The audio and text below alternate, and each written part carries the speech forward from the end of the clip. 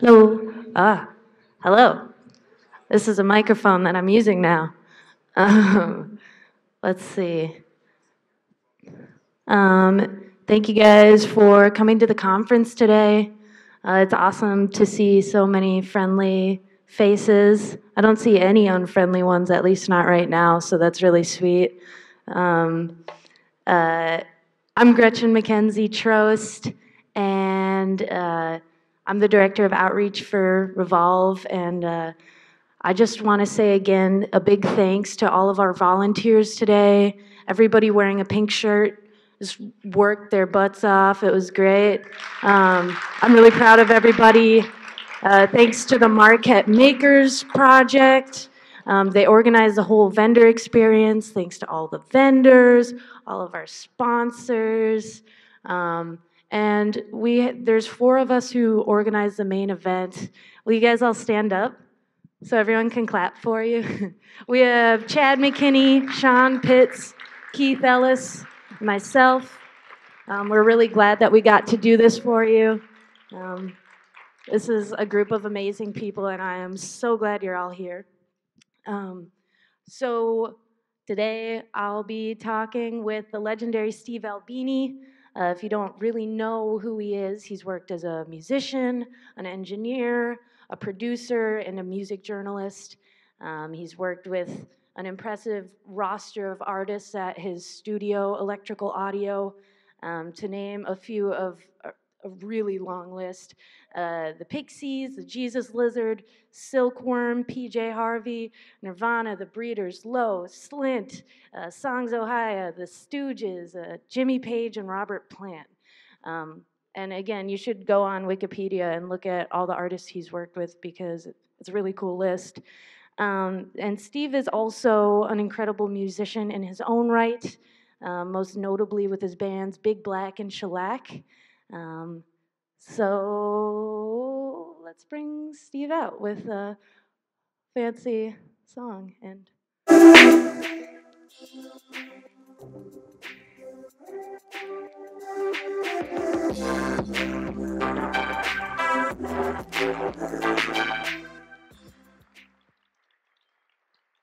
thank you. Thanks for coming, Steve.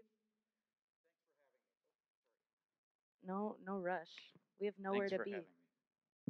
Um, Wait.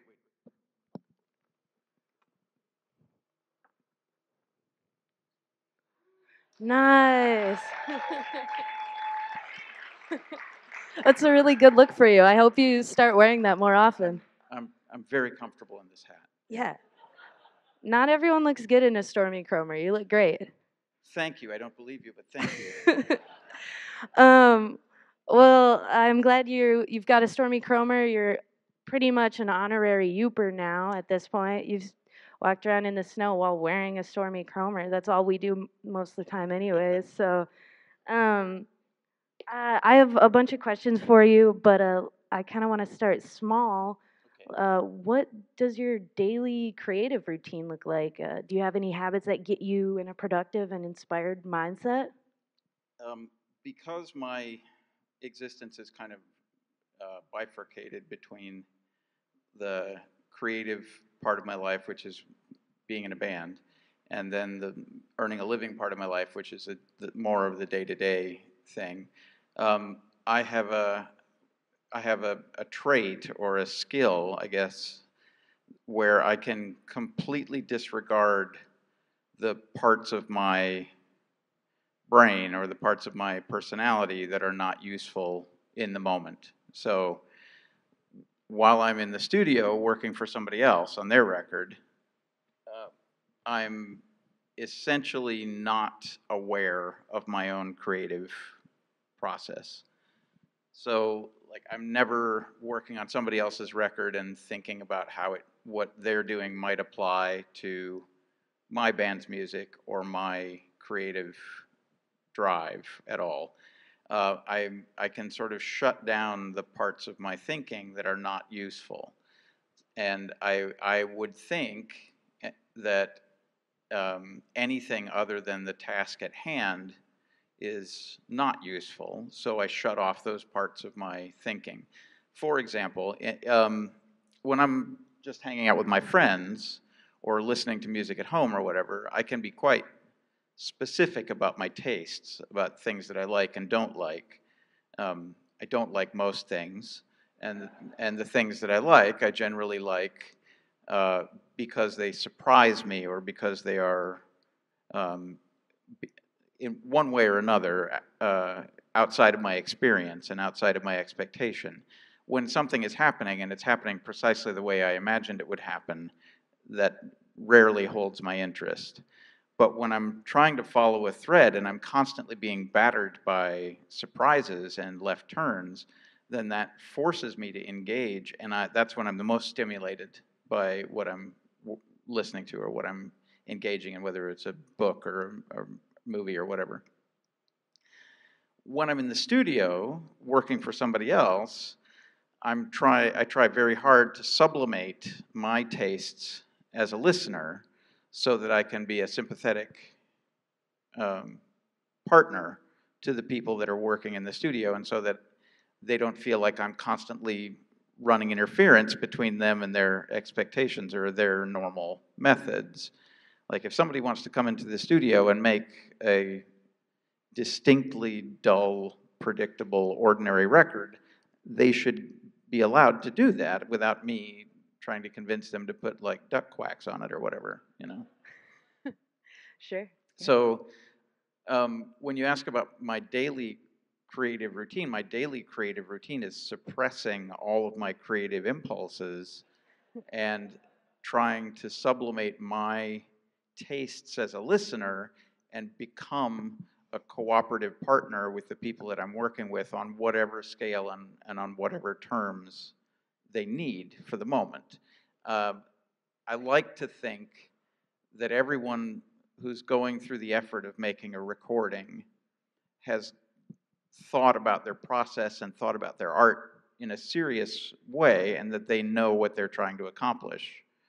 And the last thing they need is somebody introducing doubt or trying to run interference on that plan. And I feel like one of the reasons that I've survived, I'm very old.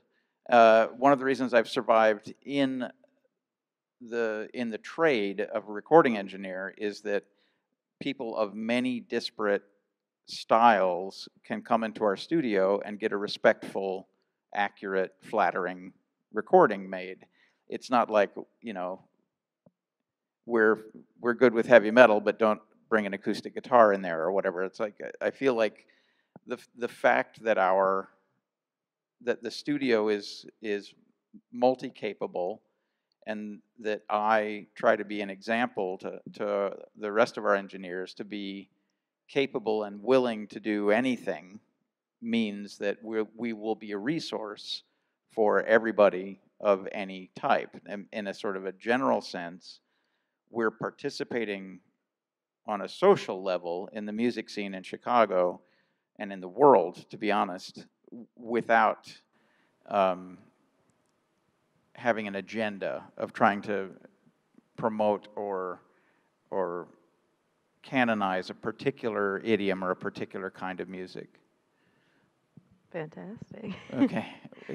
Or if what you were asking is how do I tune my guitar, that's a different question. But yeah, do you feel like by you kind of holding back your creativity for most of the work week, do you feel like that when you actually get a chance to work on your passion projects that it's over the top, like it's all of that saved up, or is it just kind of come and go? I mean, honestly, it feels the same. By the same, I mean, when I was 19 years old, I had the same relationship with my band and with my music, meaning I would go to school or work or whatever was required of me, and then in my spare time, I would work on my band and my music, and I would be immersed in it, you know.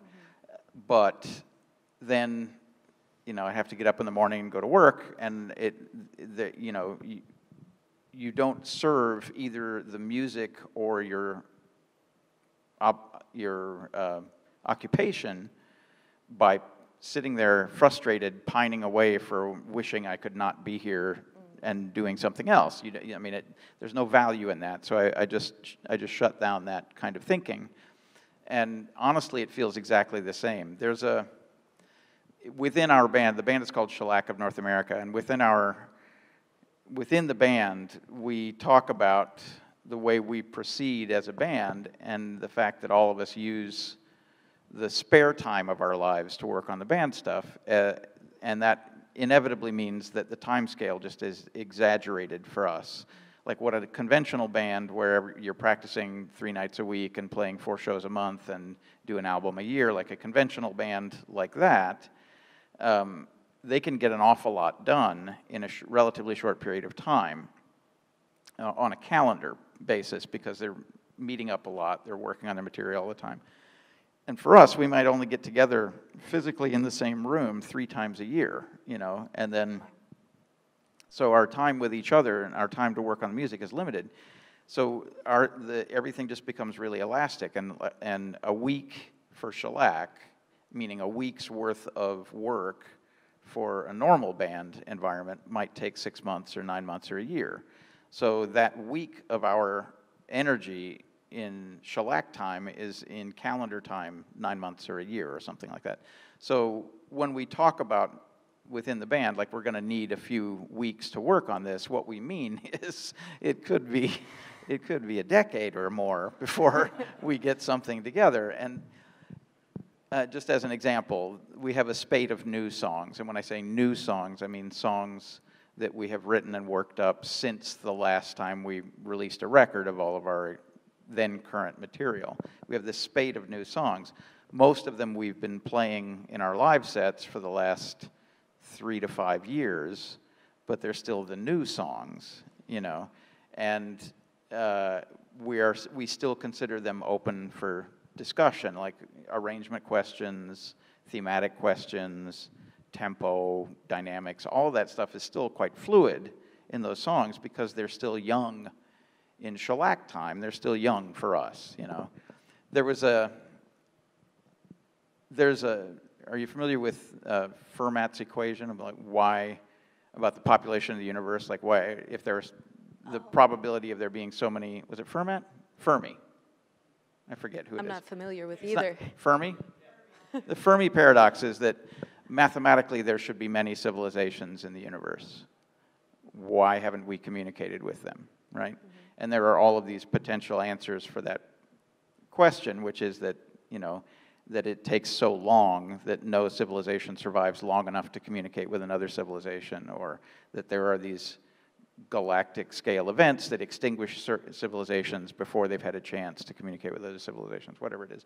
And part of it is that given that our lifespans are sort of what determine our experience, like if you conceive of something when you're young and you don't get to experience it by the time you're old and die, then it essentially is impossible. Basically doesn't happen, right?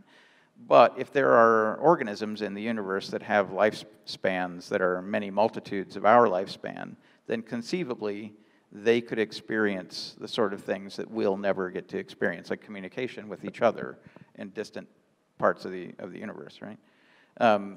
So Shellac operates as one of those alien beings where the time scale is just extraordinarily long by human terms, but for us as an intergalactic traveling super being, it's the blink of an eye, Right, yeah, of course, yeah. I'm very, very embarrassed that I confused Fermat and Fermi at the beginning of that story. It's a safe space. No one's judging you here. Well, when you work on a project with others, like your bandmates in Shellac, do you have a set of values that kind of govern your creative process? Like the things you look for in music, things that surprise you? Like how do you surprise yourself? Yeah, that's, well, when we started the band, we had some sort of, we just reached a consensus about how we wanted to conduct ourselves within the band. And we committed to a few core ideas that we've just been battering ever since. And the band has been going for more than 25 years now, and the core ideas have remained. The principal core idea is that we would have no paradigm, like no archetype of music that we were trying to do. We were just going to make music that engaged us and that kept us on our toes and that made it seem worthwhile to do. Like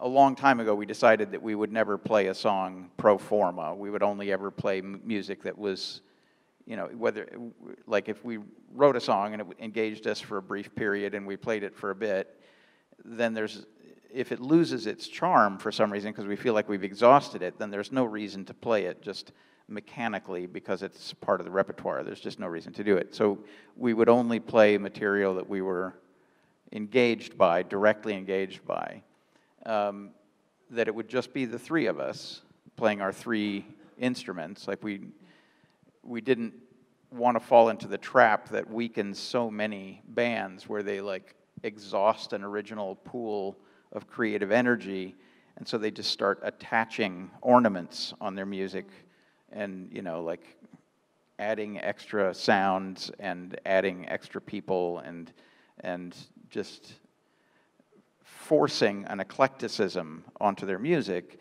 that obscures the fact that their ideas have run thin, right? So we didn't want to do that. If we got to a point where we felt like we'd run out of steam, we intend to just stop. I mean, given the time scale that we work on, I think that's it's very likely, very unlikely to happen soon. But even if it were to happen soon, in finger quotes, that could take years, you know, right, for us to get to the point where we actually sort the laundry and we're done. But I just used finger quotes there. I have a friend, Tim Midget from the Mint Mile and formerly the band Silkworm. He uses 3 fingers for his finger quotes to indicate extra irony. I like that. Yeah. I do love the finger quote as a means of intellectually distancing myself from a concept, so I can say something, but you all don't have to think that I believe it when I do that. It's perfect. Yeah. Well, back to your bandmates in Shellac, Bob Weston and Todd Traynor. What qualities do you admire and seek out in collaborators like them? Todd and I became friends a long, long time ago, and then we started playing together in kind of an accidental way. We were both tapped to play in the backing band of a mutual friend, and then we just really enjoyed playing together, and so we started playing together again after that project died a natural death. We carried on playing together, him and I, and then it became obvious that we were going to be a band at some point. And I had known Bob from his previous band, the Volcano Sons, and we got along well, and we had a lot of other stuff in common, like we knew a lot of the same people. He was a recording engineer. He had a degree in electronics, which made him useful when I was building a studio in Chicago. It seemed like a natural thing to invite him to come to Chicago and play with me and Todd, and then as an aside, he could also work in the studio and help with the design and installation of the studio. All that stuff worked a treat. We've just gotten along famously ever since. What I admire about them is that each of us can be trusted to do his own thing within this sort of framework of the band without the others having to do any kind of guard duty, you know? Like, I don't have to suggest drum beats or bass patterns to those two, and they don't have to suggest stuff to me because we have this kind of a filter, an internal filter, where if something is not working out, we all immediately recognize it and just bail. Every now and again, we'll try to force the issue on a sort of a thematic note, like we had this idea, this one song.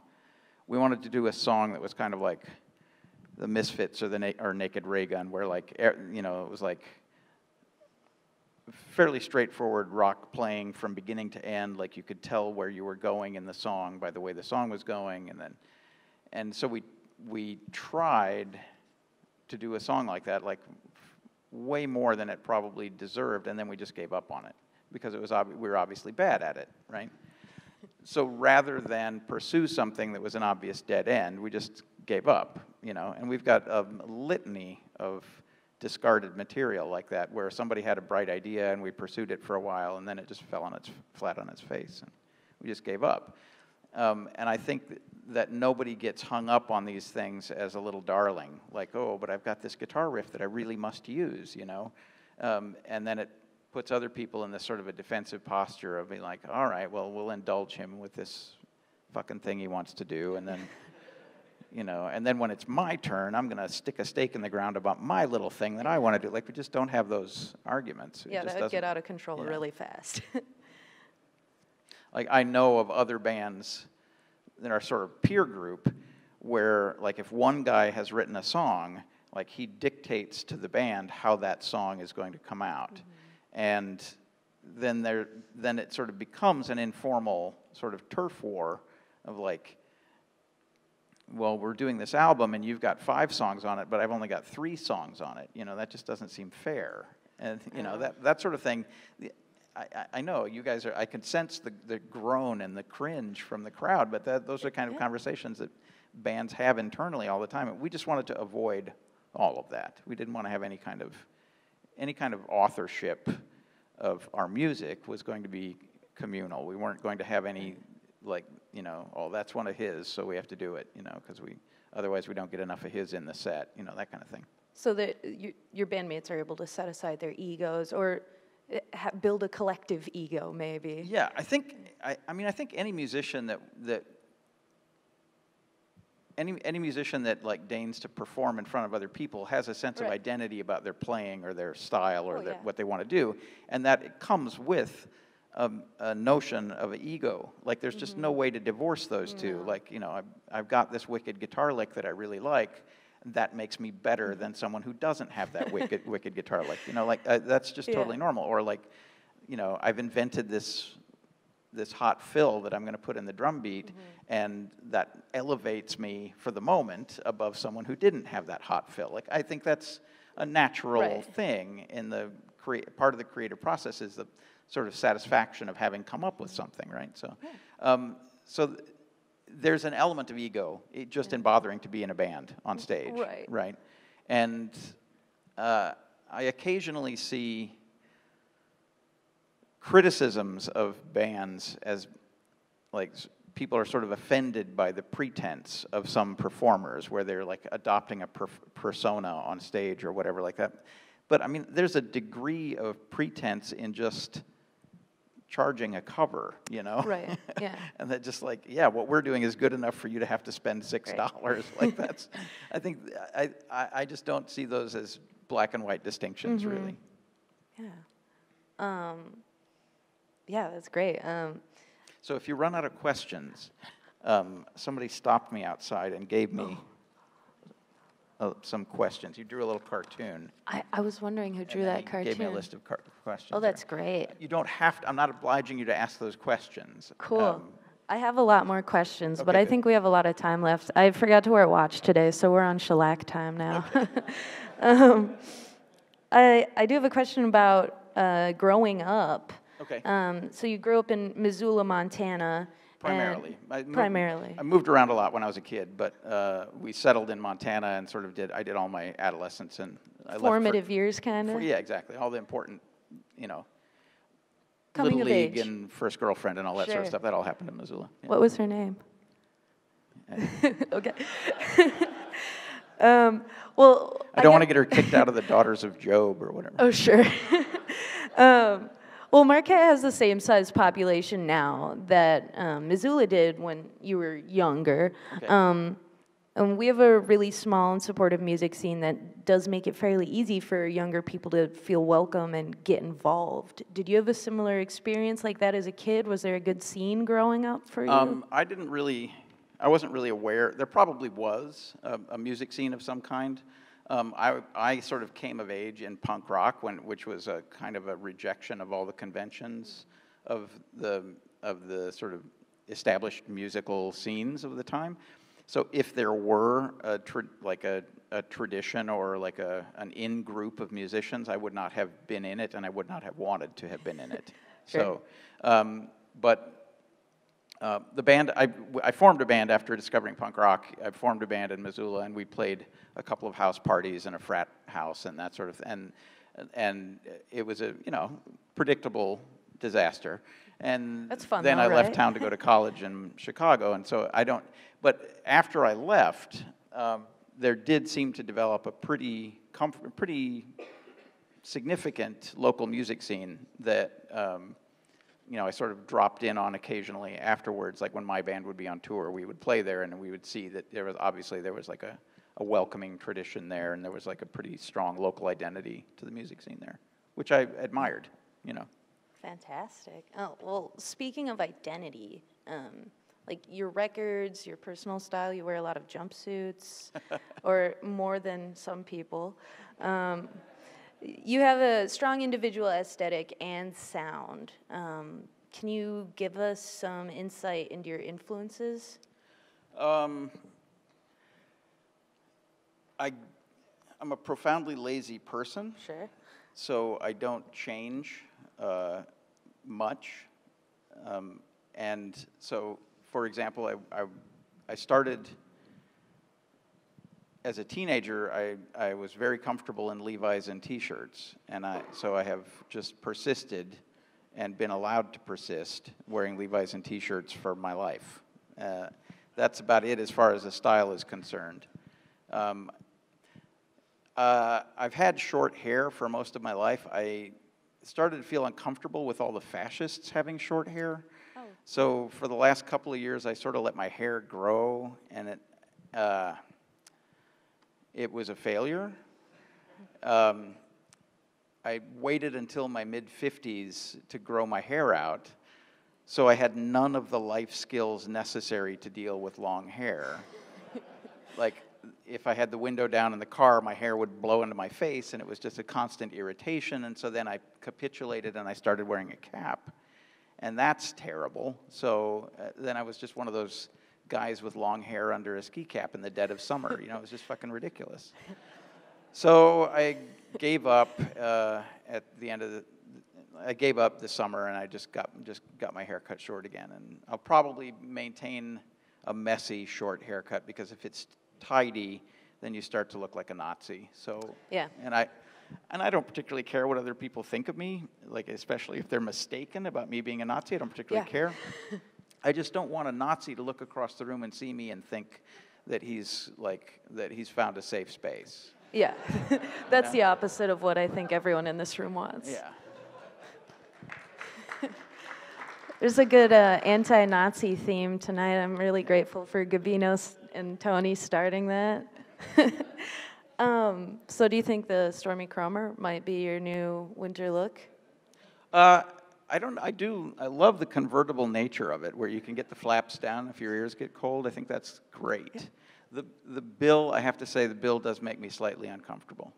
Well, it might help if it's really sunny out, but we're out of luck for a couple months on that front, I guess. So going in an entirely different direction, you've always been an advocate for artists' independence from labels and firm in the stance that the music industry exploits artists. Well, that was true for the first, say, 70 or 80 years of the music industry, when the music industry was the record business, you know. Right. But it's not the record business anymore, and now there are a million ways where people can divorce themselves from the traditional power structures and do their own thing, like literally their own thing. Like if you wanted to have an enterprise where you just like made music and put it out under different preposterous names and only ever disseminated it on your Bandcamp page or whatever, like you can totally do that now. Mm-hmm. Like you have an access to a worldwide audience for whatever fucking ridiculous thing you want to do. No one can stop you now. Previously, there were a lot of a lot of hurdles that you had to jump in order to get access to an audience. And when I say access to an audience, I mean, if people are interested in your shit, they can find it, right? It used to be that even if you were a obsessive fan of something, it could be a years-long endeavor to try to track down the one existing article, that the artifacts were where the music was, and now the artifacts are secondary. Like bands put out records, and I think it's great that people are still interested in building a collection of music that is embodied in phonograph records. I think that's great, you know. But you can hear music every day of your life without ever buying a record, you know. Yeah. So I was at war with the music industry, because the music industry was exploitative and pernicious, and generally sought to subvert anyone who was operating outside of its norms, right? But now those norms are trivial, and they don't mean anything, you know. So there's a nice, I guess you'd call it satisfaction in having lived long enough to see all of the pernicious evils of the music business sort of collapse from their own hollow, you know, emptiness, and see a new paradigm emerge where anybody who wants to can make himself or herself available to the world, and the world can respond, but you're not obliged to operate through any of these existing power structures. It used to be that if you wanted to sell a significant number of records, or if you wanted to be heard, and by that I mean if you wanted to be heard by an audience of unlimited capacity, you would need to get your records into chain stores. You'd need to get your records played on popular radio programs and things like that.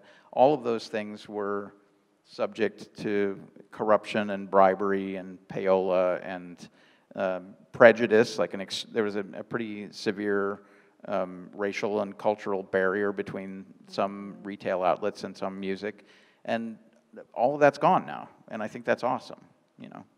So I have been suspicious throughout my career of the norms of the industry and the players in the industry who I saw as a destructive influence.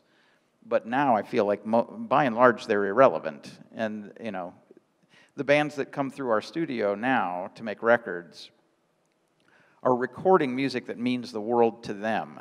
They're not there out of an obligation to a record label that has told them they must deliver an album, you know. And so there's a qualitative leap as well. Like, no one is spending the money to do a recording session for something that is just a perfunctory obligation or something that they're not committed to. Yeah. And I think that's also great, you know. Yeah, it's all serious. How do you feel about streaming in general? I mean, I don't make use of streaming very much myself. Like, I'll open up YouTube or Bandcamp or something if I'm curious about something that someone has suggested to me, and I'll get a taste of it. But it's not my normal listening habit, is listening to streaming services. And I think streaming in the way that they've got these sort of subscription models and advertising and stuff like that, I feel like that's all a very fragile, temporary stopgap measure. And eventually something is going to come around that makes that method unnecessary. Like, I can imagine an app on my phone that would scour the internet for whatever is of interest to me and then play it for me without me having to be a member of any of these services, without me having to buy license to listen to anything, just having an autonomous thing that would find it somewhere and play it for me. I think that's a perfectly feasible next generation next one up from streaming, you know.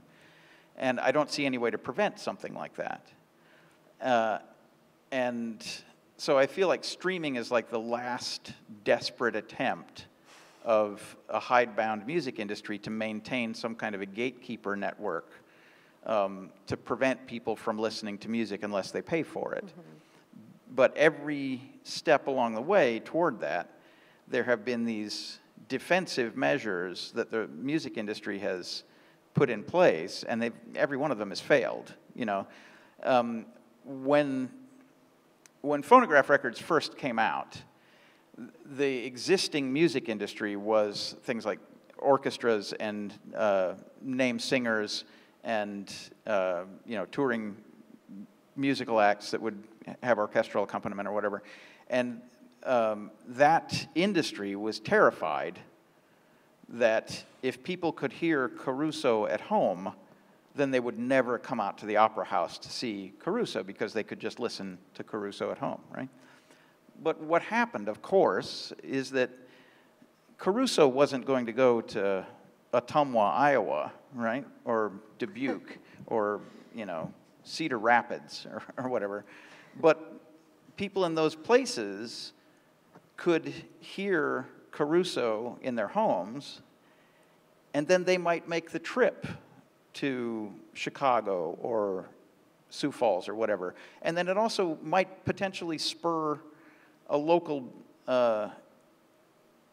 entrepreneur to open up some kind of a small theater or opera house and then invite Caruso to come play in Cedar Rapids or whatever. And what the phonograph record did was it exposed a diasporous audience to music that they would never hear otherwise, and it created an entire new generation and an entire new audience that was ravenous for music, right? Radio was exactly the same thing. When radio came in, all the band leaders were like, well, if they can hear Xavier Cugat from their living room, they're never going to come down to the ballroom to see him, right? But of course, what happened was that people would hear Xavier Cugat at home, and then they would read in the newspaper that Xavier Cugat was coming to their local pavilion or whatever, and then they would, you know, get on the coonskin coat and, you know, hubba hubba ding all the way down there and go watch Xavier Cugat. Like, it's like these defensive postures have all been incorrect. Right. You know, the cassette was supposed to be destroying music because people could make copies of their records for their friends. And what it did was every cassette that somebody made and gave to a friend infected that friend with an enthusiasm for whatever was on that cassette. And so they sold a shit million more records because people were able to expose their friends in an inexpensive way. And all of this stuff has held true. Like, at every stage, the terror about a change in distribution has been matched by an explosion in the penetration of music into, like, before there was streaming, right? Mm-hmm. You had to go to a place where there was a hi-fi to hear music, or maybe you could hear it in your car, and that was it. And now you can hear music anywhere, right? If somebody mentions the name of a band, you can type it into your phone and be hearing their new song in a matter of seconds from anywhere in the planet, right? That's amazing. That's an incredible development. That's so cool. Right? Unbelievably cool, right? Stuff that was super marginalized and hidden and unknown is now broadly influential, and like people whose careers were brief and non-illustrious have had revivals where they're now touring the world on the strength of the music that they made 30, 40 years ago that is now germane to the conversation because its influence has now, like, been unlocked, right? That just seems like a tremendous development to me. Nobody's selling a huge number of records anymore. Mm-mm. And that's taken the power away from the record part of the music business. But people are listening to music constantly now, and people are indulging their tastes in a really specific way. Like, you meet people who are into the weirdest assortment of shit, right? And they'll, if they're playing their playlist or whatever, every third song is something you've never heard of, and you have no idea what the fuck it's all about, but they can explain it to you, and then suddenly you're a fan of this guy, whatever, that you didn't know existed 10 minutes ago. Yeah. I think that's awesome. I think all of that stuff is awesome. I think specifically streaming as a mechanism it's got an expiration date. I don't know what it is, but it's going to disappear in the same way that CDs have disappeared. Mm-hmm. Like, the reason CDs supplanted LPs for a period was that they were more convenient. Like, you could get over an hour's worth of music on a CD, and it was that big. And you could stack 10 of them up, and then you'd have, 10 hours worth of music that was only an inch thick, right? Sure. And LPs, 10 hours worth of music would have been a couple of cases, right? Yeah. So much more convenient for the moment, right? But much more convenient than that stack of CDs is nothing. Like, that's way more convenient, If you just, your phone that you have on you anyway is way more convenient than hauling around a CD player and a stack of CDs, right? So that's the thing that causes the death of a convenience format is something more convenient than that. And because streaming platforms now have these encumbrances of like advertising and membership and, you know, having to register and give them your personal data and that sort of stuff, all of these encumbrances, I can totally envision a scenario where you don't have to do that, but you still get the functionality of just hearing music whenever you want it. So I can see that happening, and I think that that's the natural next step from streaming. So I think streaming services, I don't know if any of you all are shareholders in any of the streaming services, but I think those services are doomed, you know, just by the progression of technology that has made things progressively more and more convenient, and we're now at a way station where there is like some means of extracting money from people as a convenience, and I think that extraction is going to be the thing that disappears next. Yeah, it's gotta. I mean, a lot of the money doesn't make its way back to the musicians anyways. It never has. Yeah, essentially none of the music makes it to the musician. Right. None of the money makes its way to the artists, and that's, you know, intentional. That's structurally intentional. But that's not going to be the reason it collapses. The reason it collapses is because it's easier for people to do one thing than another. Mm-hmm. So it's been seeming like there's been a resurgence in like people buying vinyl records. Yeah. What do you think about that? I think it's awesome.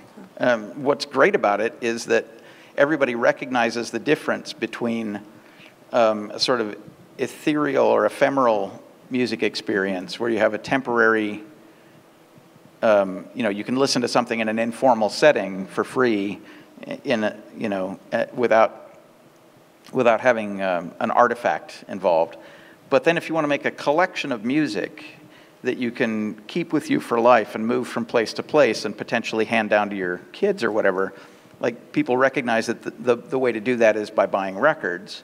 And that also puts you in this continuum that goes all the way back to Thomas Edison and Caruso or whatever, where you can listen to the history of music in this one same format.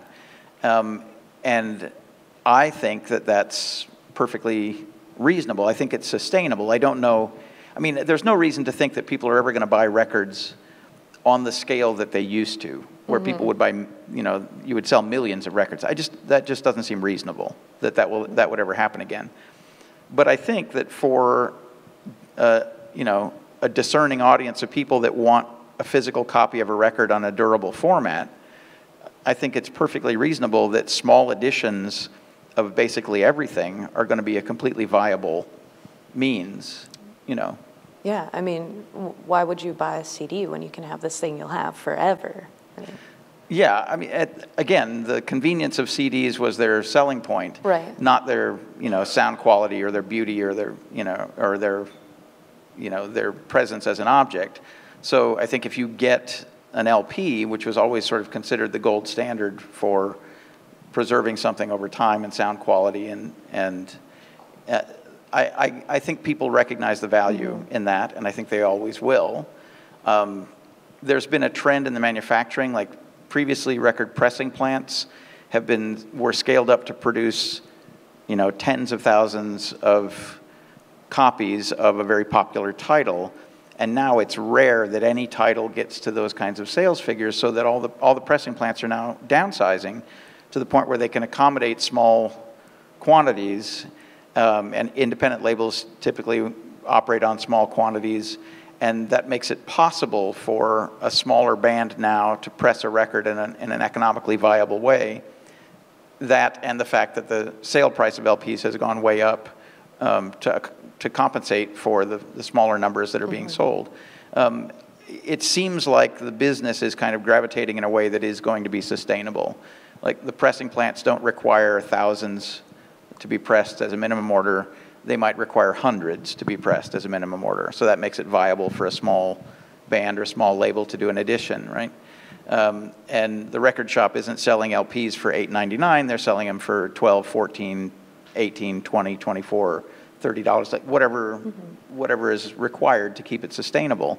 And people accept that that's the way that art form has gone, is that it is now, you know, it now costs as much as lunch to buy a record, you know, and I think that's perfectly reasonable. Yeah.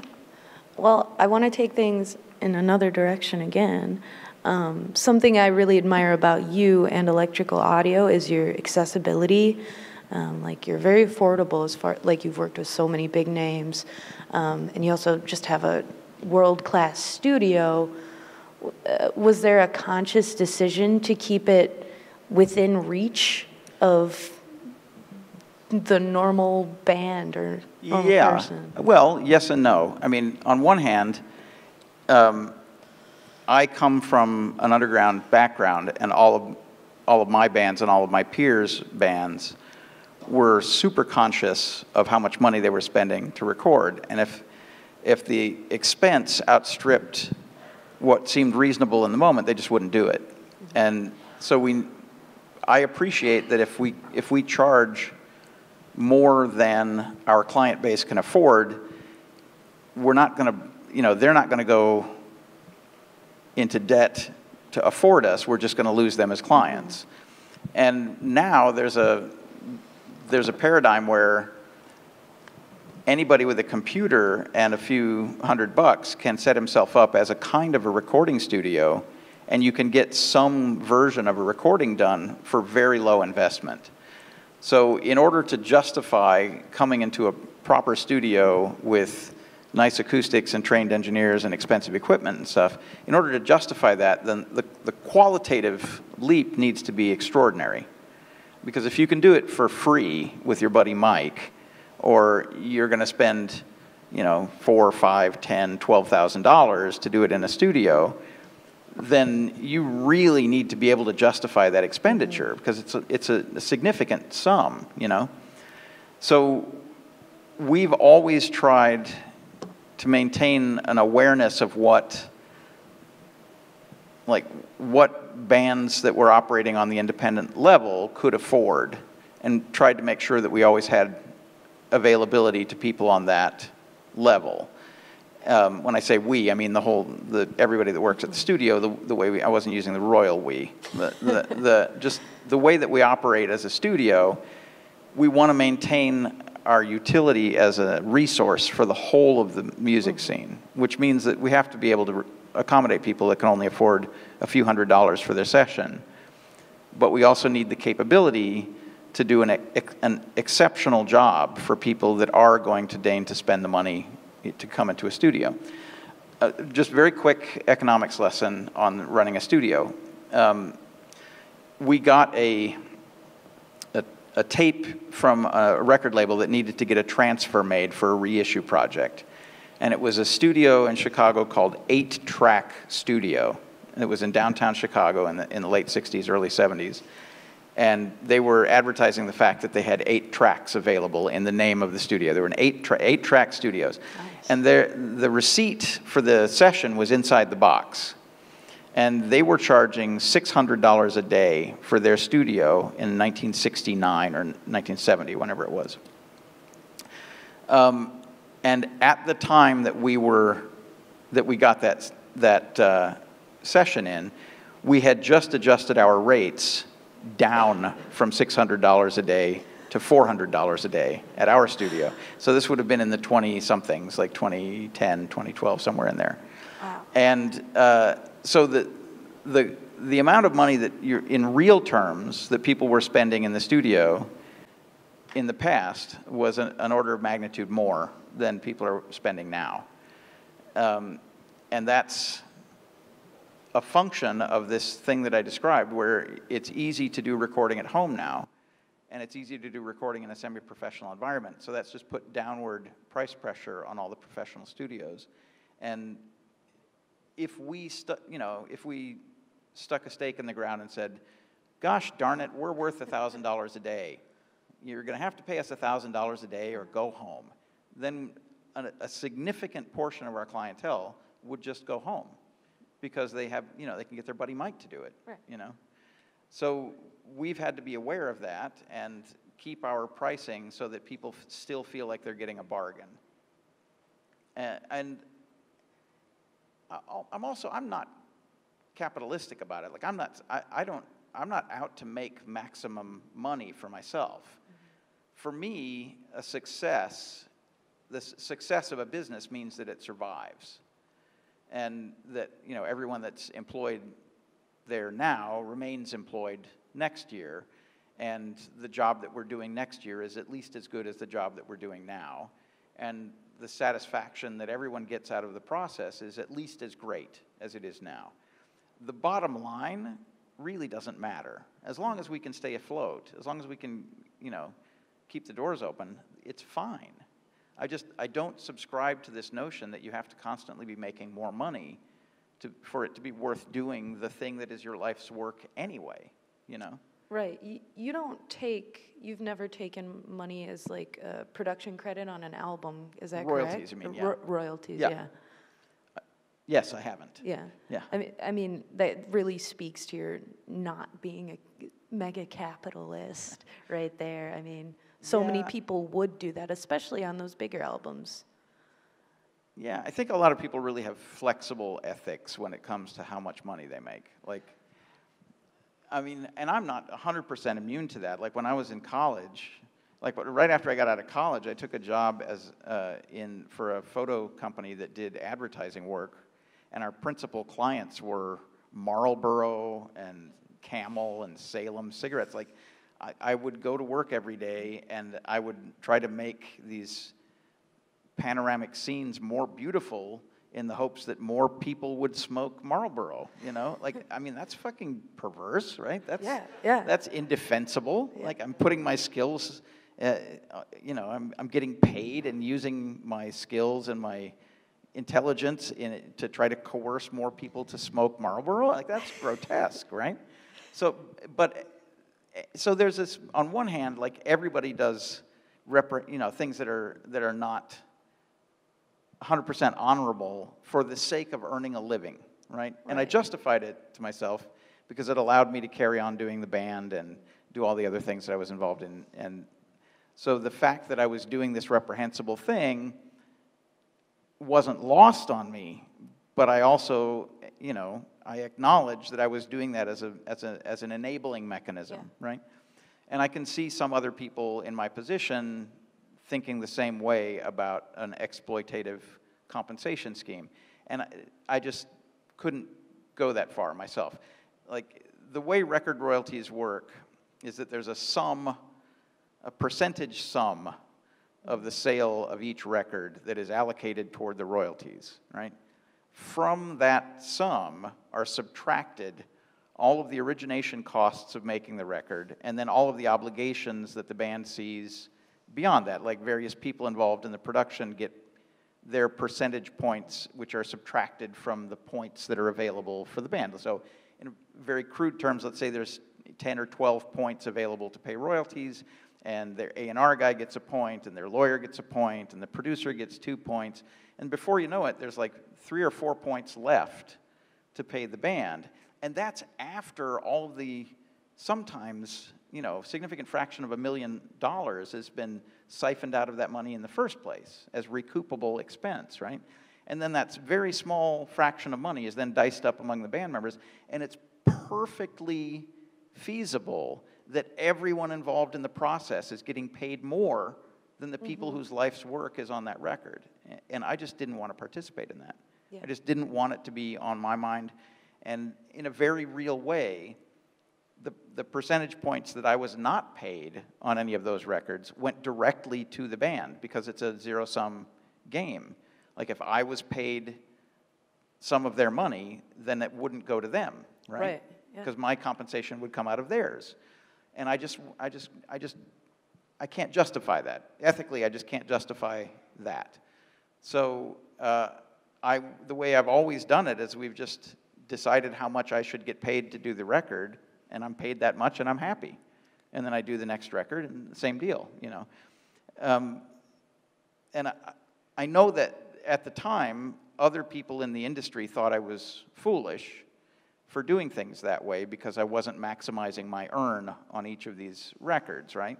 But I sleep very soundly knowing that the people that I could have taken that money from, they got that money instead. I feel good about that. And also, I'm still here making records every day, and those people are all selling fucking insurance or something. Yeah. So, like, the way I do things has proven to be a sustainable, long-term viable option. And the exploitative method of just trying to maximize your earn at every moment, like, that's proven very destructive. Right. That's why the old music industry is collapsing in on itself. That's right? part of the inefficiency of it that has led to its collapse, yeah. Too many hands grabbing at that pie. I have a kind of rule of thumb. As a band, I've been in bands since I've been a teenager, and when you're in a band, you're always given these propositions, like somebody wants to do something for you, somebody wants you to do something, whatever. And my rule of thumb has been, if somebody wants to do some of my work for a percentage of what I would have gotten paid otherwise, then he's being overpaid. And the reason I know that is because he's willing to do that work for that percentage, and he wouldn't be if he wasn't getting an advantage out of it. So I should just do that work and keep all the money.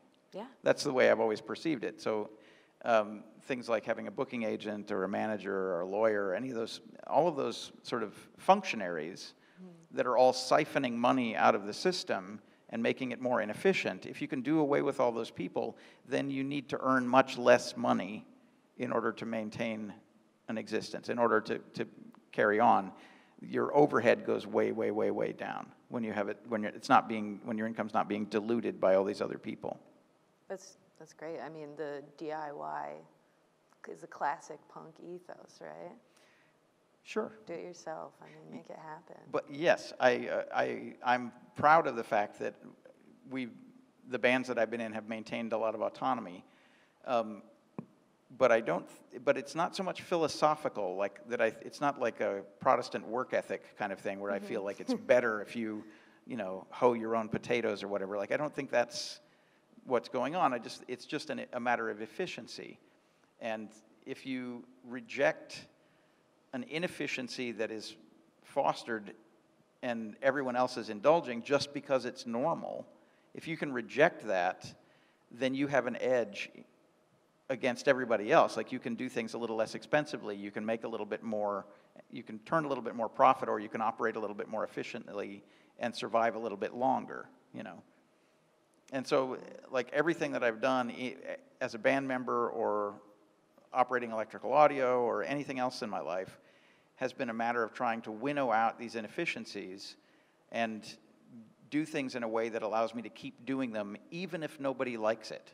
Like, even if my band doesn't sell any records, it's not going to break us up if nobody likes our records. Or if we do a tour and not as many people come, it's not going to be a catastrophe because we're operating efficiently enough that we don't need as much income on a daily basis, that sort of thing.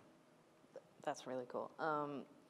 Kind of going back to the studio, what's the weirdest thing that's happened in the studio that you can tell us about?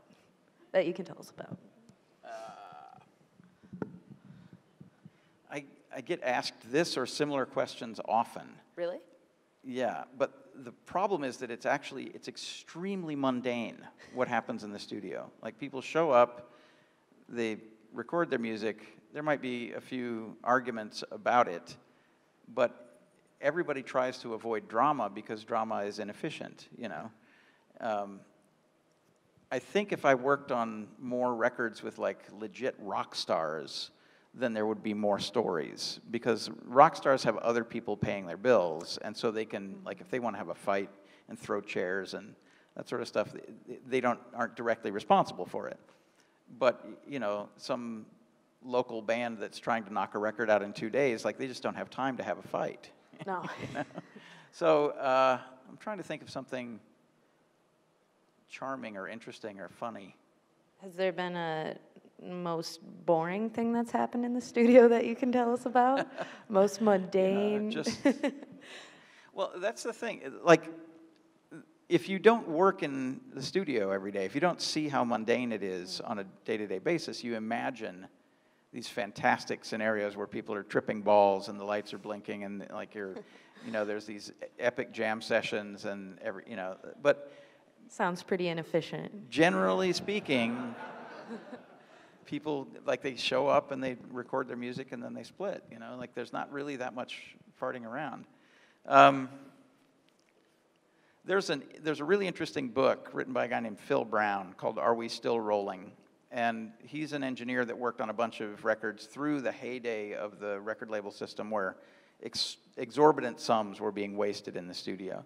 And he was in on a lot of these sessions where exorbitant sums were being wasted. And he did sessions for a band called Talk Talk, who were kind of legendary and in their wastefulness. And like, they would only record between midnight and 9 a.m. or something like that. And like, their sessions were only illuminated by a color wheel or a lava lamp or something, or they insisted on having all of their music recorded at a distance of 40 yards or something, like just weird little things like that kept him busy as an engineer, like taking care of all the technical requirements to indulge all these fantastic notions. And in the end, the records are fine, they're, whatever, they're records. But the amount of indulgence that was involved and that he documents in his book is kind of insane. Just to realize people would just set out on a course just where they knew it was going to take them a year and £1 million to make a record, and at the end of it, you have a record, but you probably could have made that record in a week, and that's the sort of, like, I'm recommending that book because that's going to be way better stories than I could tell you. Deal. I'll go to the library, make that happen. Has there ever been a time somebody came into the studio and changed your perspective or taught you something unexpected? That happens regularly, yeah. We discussed a while ago about how, like, my tastes as a listener, I have to kind of suspend all of that while I'm in the studio. I've told this story before, but when I first built a studio in my house, I had a studio that was in the basement of my house, and I operated there for 5 years or so before I moved to electrical audio and started working out of there. But so this band came to record, and they set up their gear in the basement in the playing room. And I'm not a drummer, but I routinely sit down at the drums and just twat around on the drums a little bit to see what they sound like. And so I get a mental image of what the drum kit sounds like for when I'm rigging the mics and stuff. I know what to expect, right? And this guy's drum kit was a disaster. Like, the heads were really old and really dimpled, and the snare drum had a divot in the head. Like, most drum heads are flat or have a few dimples in it. His had like a sort of a fist-sized concavity in the middle of it where he'd just been whacking it super hard for years, right? And when I'd hit it, it would just go, just like really an ugly and unusable sound. So I mentioned it to the band, like, if you want to change the drum heads, we have spare drum heads here. I'm happy to change the drum heads on the drum kit because the drum heads look pretty bad. And the drummer was like, nah, it's fine. Like, okay, uncle, whatever. And then we started the sound check, and he's playing the drums one at a time, and the bass drum was sort of thud, thud, and the snare drum was like pat, pat, not invigorating sounds. I suspected that it was going to be a long day, and everything was going to sound bad, and that it was going to be a circuitous process where we, at the end of this circuitous process, they finally capitulate and change the drum heads, and then we go start from scratch again, right? So that's what I was expecting. But then they counted off the first song to do a test recording of the band as a whole, and he started battering the drums, and they sounded amazing. It sounded just like he had all of those divots were precisely where they needed to be for his drumsticks to nestle into them perfectly. And I mean, it was a sea change moment for me, that my notions of what make for a good instrument even are wrong. That I need to fundamentally respect what comes in the door with the band, not just in terms of their aesthetic and their tastes and the style of music they want to play or how they want to go about it, but like the physical objects of the instruments that they're playing. Every single thing about them has probably settled in that way for a reason. And my first obligation shouldn't be to try to change anything. My first obligation should be to let them hear it the way it actually goes. And that one afternoon was instrumental in forming that notion for me as an engineer, where like it would be very easy for me to presumptively do damage to this band by just presumptuously thinking that the way that they were doing it already was incorrect, you know, and I have to reserve that kind of judgment, and I feel like that has served me really well over time, because it lets bands have those distinctive elements that allows you to tell which band you're hearing when you're listening to a piece of music. Like you can tell, like I'm not the biggest Rolling Stones fan, but you can tell when Charlie Watts is playing, you can tell it's the Rolling Stones before you hear a single word out of Mick Jagger's mouth, just because there's a super distinctive style to Charlie Watts' drumming, super distinctive rhythm guitar style that Keith Richards has, and those things are part of the personality of the band. And if you like the band, what you like are those things, right? So me stepping in and telling them to do it differently or changing those things is actually destructive. And I know it can be done with the best intent. You know, like I genuinely wanted to help when I was suggesting changing stuff, right? But it was wrong. And I could very easily see a scenario where someone would indulge me because they thought I was trying to help out, and it would actually have been a destructive influence. That's beautiful. What's 10 minutes for Q&A? Sweet. Well, we do have this paper full of questions. Can I read one off of here? Sure. This is the first one then. Let's see. There's a couple. Now I have to pick. Wow, so many good questions.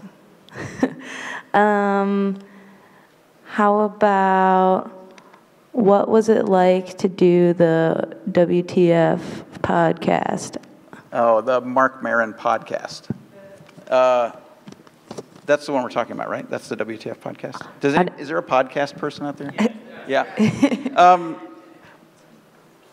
I had heard a few of Mark Maron's podcasts, and I thought that his engagement with the people that he was interviewing was really great when he was on their level, like when he knew their game well. His interaction with them was great, and he drew out really interesting answers, and he let people spoke really naturally with him, and I thought it was good. And when I went there to do the podcast, I didn't know how versed he would be in music generally, or specifically stuff that I'd done. But he was, alert and attentive, and I felt like our conversation was really like genuine between him and me. And I felt like I was speaking to someone who was genuinely interested in knowing the things that he was asking about, and I thought our engagement was really good. And then when he stopped recording, it was as though a sheet went up, and it was just like he wasn't even there anymore. And it was a little bit of a shock to see that somebody could be so different in their professional capacity versus their personal capacity. But then I realized, if he had to pretend to be best buddies with every single person that he interviewed, that would just be exhausting on a psychic level. And so it seems like he's developed a kind of a defense mechanism of just having no interaction with you whatsoever, unless it was, the money shot on camera, everything else was just completely formal and stiff and square. And but all in all, I enjoyed the experience, and he gave me a very nice coffee mug to take home. Sweet. Well, I guess I can't see anybody, but questions? I have a microphone. Thank you all for hanging out. Your patience is really remarkable. Oh, am I time to quit? Okay, sorry. I was just wondering, because I'm a big fan of yours, by the way. So this is kind of terrifying for me. Because I am so mean. Because you started Big Black in college and everything, and I've been having a lot of trouble starting a band in college so far. Any advice or whatever? Don't quit. when I was in a couple of bands and they didn't go anywhere, and I could have quit then, and then I started working on the music that was going to become Big Black on my own, and I circulated a demo in my peer group to see if I could find people who would want to play with me, and it didn't work. I couldn't find anybody that would play with me, and I could have quit then, but I didn't. I pressed that up as a record and then released that record. And through the process of releasing that record, I met some other people that were interested in playing with me, and then we started as a band, and that became a functioning band, and then the band persisted for 5 or 10 years, you know, like, and I could have quit at any of those points where it seemed like things were not going well, but if you just don't quit, eventually other people will just give up and say, okay, fine, you know, I'll be your drummer, fine, you know. So yeah, just don't quit. If you have ideas that you think are valuable, like if you have a train of thought that you can pursue and is engaging to you the whole way, and you can communicate that with other people, and you can find people that think like you do, hang out with those people, and eventually you're going to find creative partners, people that want to do things with you, just because you think alike, just because you're, you know, compatible thinkers. That's my advice to everybody, is if you find people who are on your wavelength, just don't give up on them. Don't give up on the thing that you want to do. And, just, you know, if it takes 10 years, it takes 10 years. But, you know, if you stop at any point, then it's over. If you just refuse to stop, then it potentially could still kick off at any point. Thanks, and I'd also like to say thanks. I open a lot of my stand-up shows with an a cappella cover of Colombian Necktie. So. Other questions?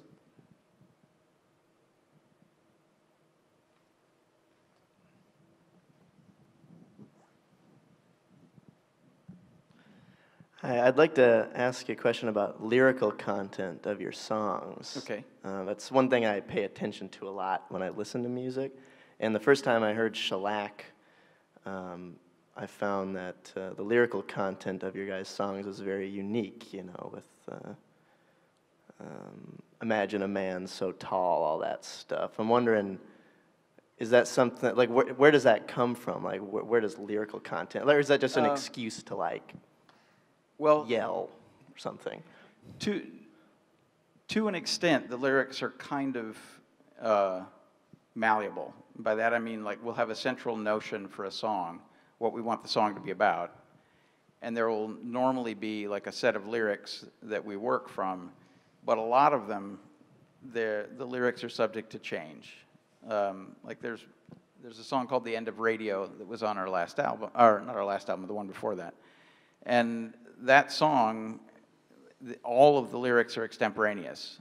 Like literally every single time we do it, we get started on the topic of broadcasting and radio personalities, because the idea of this song was that there is a class of celebrity that is the local radio personality, where there can be a guy that's literally famous, but only in a prescribed area where his local radio station reaches, you know.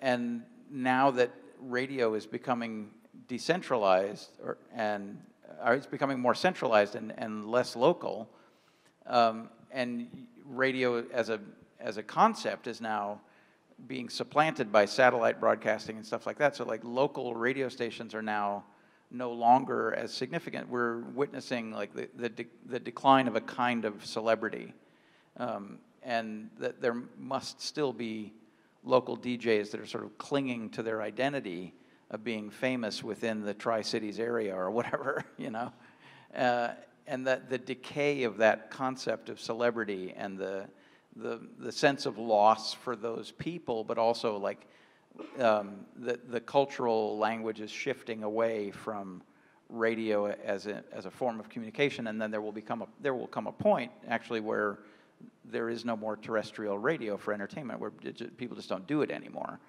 and so that's the thought train that is behind that song, but the actual text of the lyrics are improvised, and it can depend on what conversational topics we've had with the band. There are motifs that hang around for a few tours and then they disappear.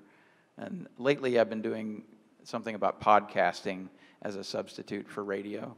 And it's, the principal thing is that that's the only place where you can reliably hear, "Hey guys, welcome back," is on podcasts. Like the beginning of every podcast starts with, "Hey guys, welcome back." And then almost every podcast also includes, "Please click like and subscribe." And then there's a mention of their Patreon. So like those things have been cropping up a lot in that song, but there's gonna be something else. Like I might give up on those guys and move on to something else. But for the songs that are fixed lyrics, the lyrics are often impressionistic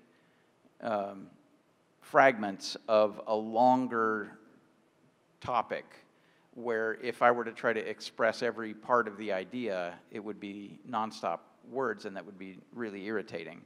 So we just pick like little talismans for each of these notions and express those and hope that keeps our interest while we're doing it. I genuinely don't care if other people don't get it, but within the band, like I'd like to not embarrass myself in front of Bob and Todd. So. In terms of seeing so many bands come through your studio over the years and working with all these artists, from what it sounds like a very wide array of backgrounds and musical styles, what's so-called that magic, or what do you see succeed in like unexpected ways across the board in a way that separates the people who make it from those who maybe just have a garage band? That's a really good question. There isn't any one thing that people can do to be successful, in finger quotes, or successful on their own terms even. But what I've found is that the people that whose records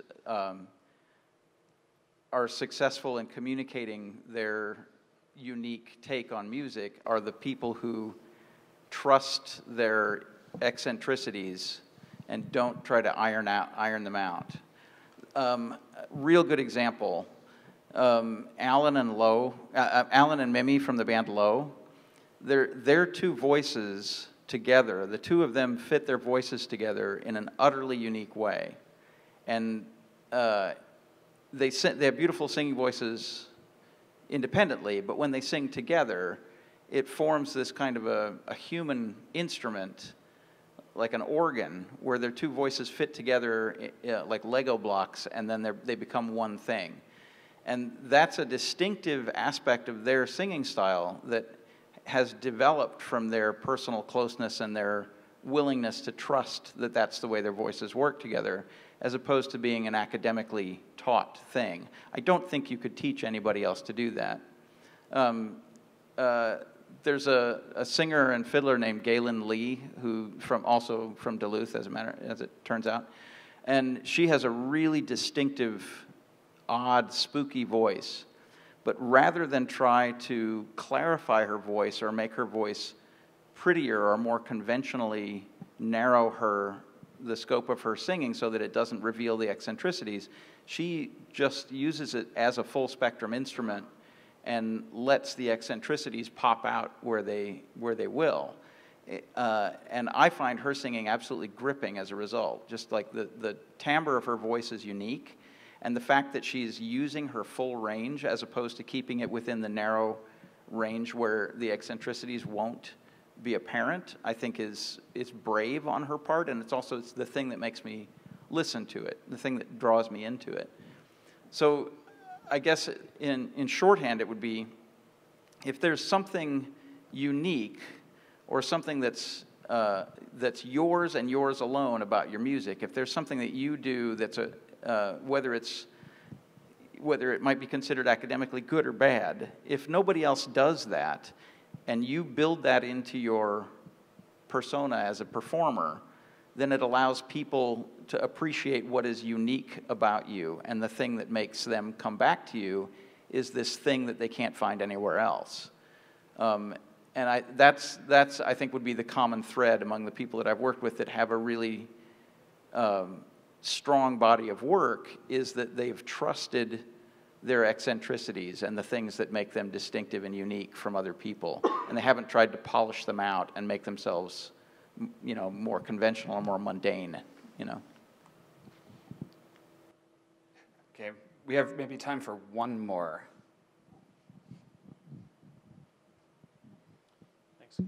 Hi, I don't have a question, but I do have a comment as soon as I find my seat without falling on my ass.